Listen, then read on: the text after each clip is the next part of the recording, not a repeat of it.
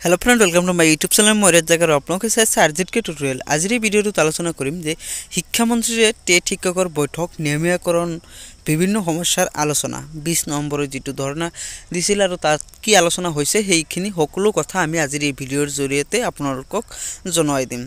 तो आपनालोके भिडिओটো प्रथমৰ পৰা हेकলৈকে চাই থাকিব আৰু এনেকুৱা ধৰণৰ নতুন নতুন আপডেট পাবৰ কাৰণে আমাৰ চেনেলটো সাবস্ক্ৰাইব কৰি ৰাখিব। তো ফ্ৰেন্ড আহক আজিৰ ভিডিওটো আৰম্ভ কৰো। চাকৰি নিয়মীয়াকৰণকে ধৰি বিভিন্ন দাবীৰ সমৰ্থনত আন্দোলন অব্যাহত ৰখা সদৌ অসম প্ৰাথমিক টেট উত্তীৰ্ণ শিক্ষক সমাজৰ সৈতে আজি আলোচনাত মিলিত হয় শিক্ষামন্ত্ৰী সিদ্ধাৰ্থ ভট্টাচাৰ্য। জনতা ভৱনত শিক্ষক সমাজৰ এটা 15জনীয়া দলৰ সৈতে পুৱা 11:30 বজাৰ পৰা অনুষ্ঠিত 1.5 ঘণ্টা জোৰা বৈঠকত বিনা চৰ্তে বেতন সুৰক্ষা সহ চাকৰি নিয়মীয়াকৰণৰ দাবীয়ে স্থান লাভ কৰে। আজিৰ বৈঠকত ইতিবাচক বুলি উল্লেখ কৰিছে শিক্ষামন্ত্ৰী সিদ্ধাৰ্থ ভট্টাচাৰ্যই যে বৈঠকৰ অন্তত সংবাদ মাধ্যমৰ আগত তেওঁ কয় যে তেওঁলোকৰ দাবী সন্দৰ্ভত অধিক তথ্য দাখিল কৰিব বুলি আমাক জনাইছে। মূলত আজিৰ আলোচনা যথেষ্ট ইতিবাচক আছিল।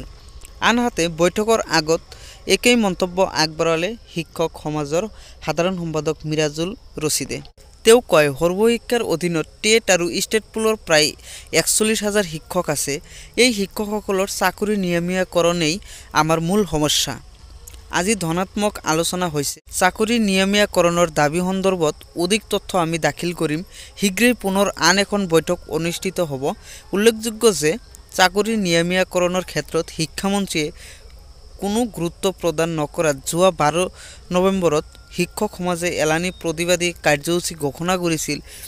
সেই অনুসৰি কালি মিছন সমন্বয়কৰ কাৰ্যালয়ত তলাবন্ধ কাৰ্যসূচী গ্ৰহণ কৰিছিল। কিন্তু শিক্ষামন্ত্ৰীয়ে আজি আলোচনাৰ বাবে আমন্ত্ৰণ জনোৱাত প্ৰতিবাদী কাৰ্যসূচী সাময়িকভাৱে স্থগিত ৰাখিছে। তো ফ্ৰেন্ড আজিৰ ভিডিও ইমানেই আৰু ভিডিওটো যদি ভাল লাগিছে নিশ্চয় আপোনালোকৰ ফ্ৰেণ্ডৰ লগত শ্বেয়াৰ কৰি দিয়ক এতিয়াই। তো ফ্ৰেন্ড আজিলৈ ইমানেই।